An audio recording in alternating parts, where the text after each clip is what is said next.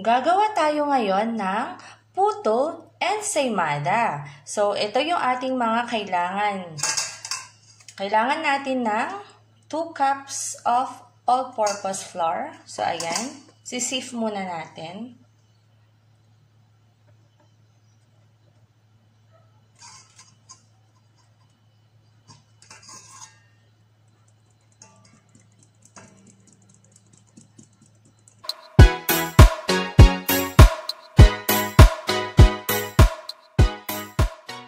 And kailangan din natin ng 2 tablespoon ng baking powder.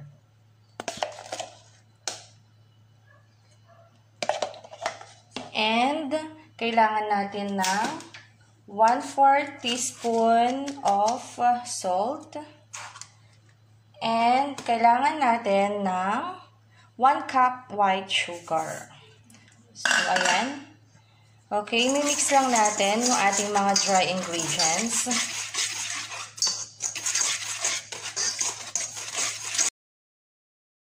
Gawa ako ng butas dito sa gitna. Para dito natin ilalagay yung ating mga wet ingredients. Okay, so ayan. So, para naman sa ating mga wet ingredients, kailangan natin ng 2 large eggs. So, yan.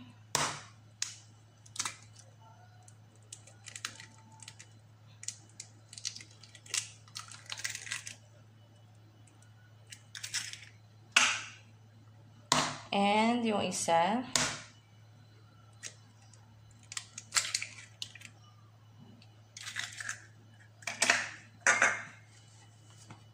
And kailangan natin ng 1/4 cup melted margarine or cooking oil.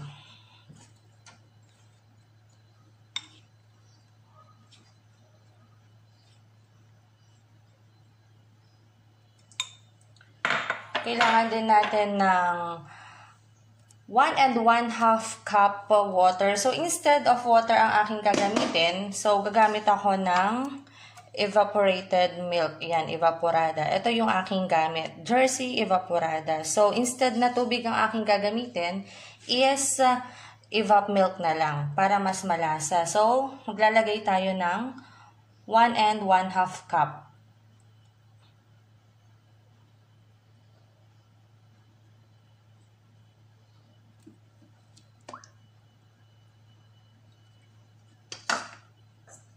And another 1/2 cup.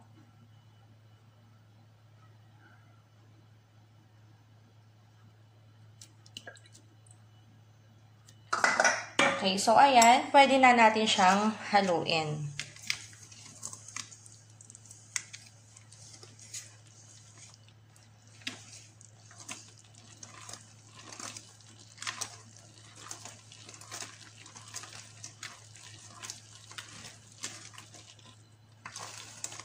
Haluin natin mabuti hanggang wala na tayong makitang streaks of flour.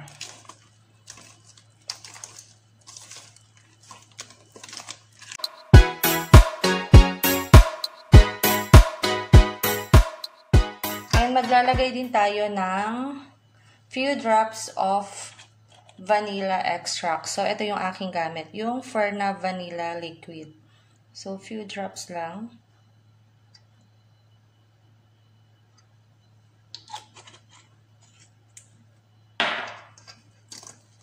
Yan, mix natin ng mabuti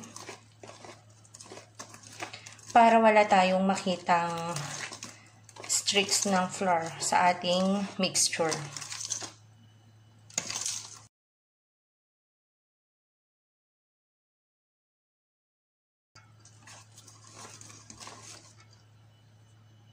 Okay, so pwede na itong ating puto butter. So, pwede na natin ilagay ito sa ating molder or sa ating cupcake liner.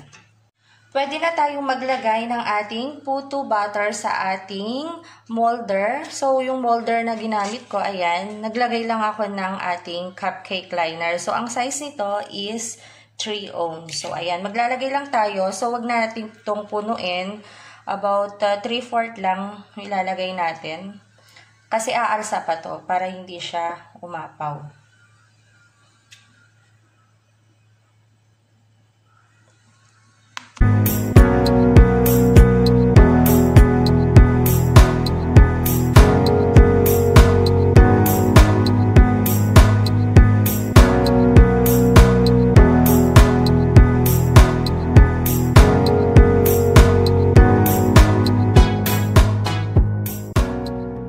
So, ayan. Kukunin ko lang yung ating steamer. So, pwede na natin ilagay sa ating steamer.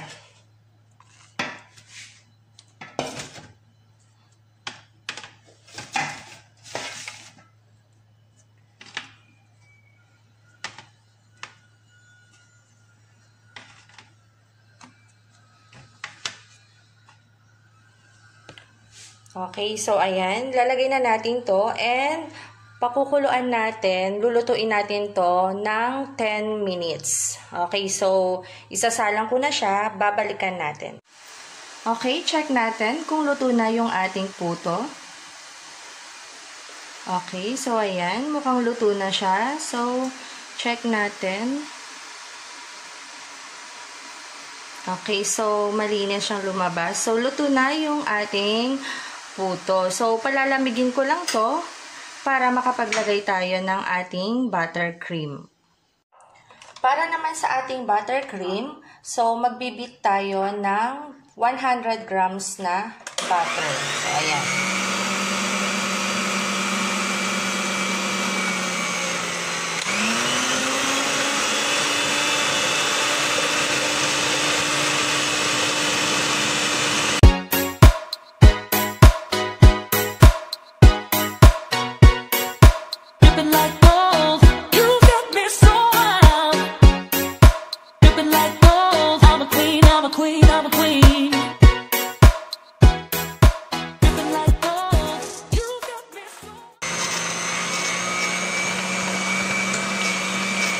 Unti-unti tayong maglagay ng 1/2 cup na powdered sugar.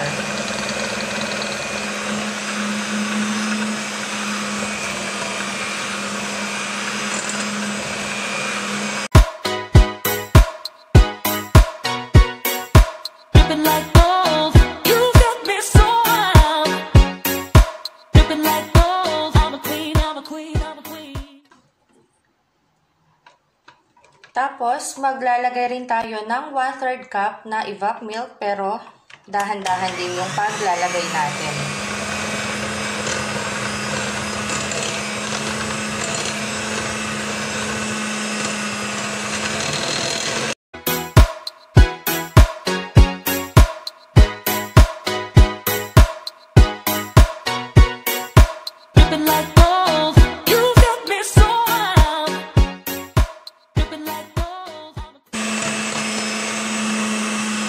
Okay, binibit ko itong ating buttercream sa low speed. So, after 1 minute, pwede na natin itong ilagay sa ating puto.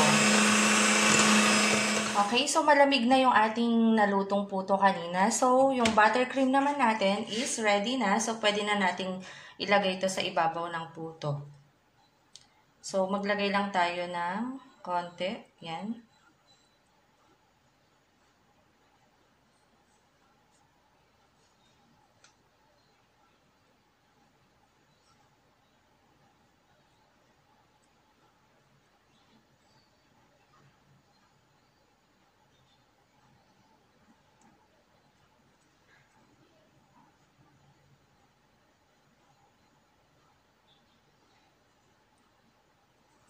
And maglagay tayo ng cheese para sa toppings.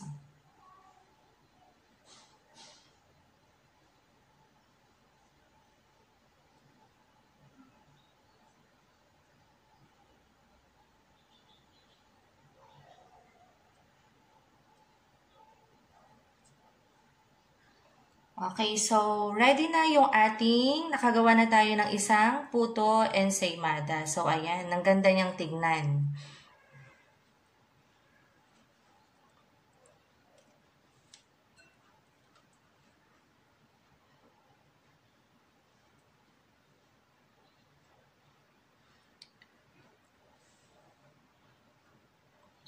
Ayan. So, depende sa inyo kung ano yung gusto ninyong stroke sa paglagay ng ating buttercream.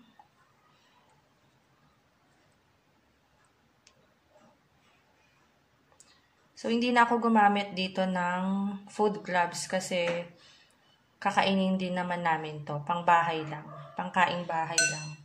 So, maglalagay tayo ng toppings na cheese. Yan.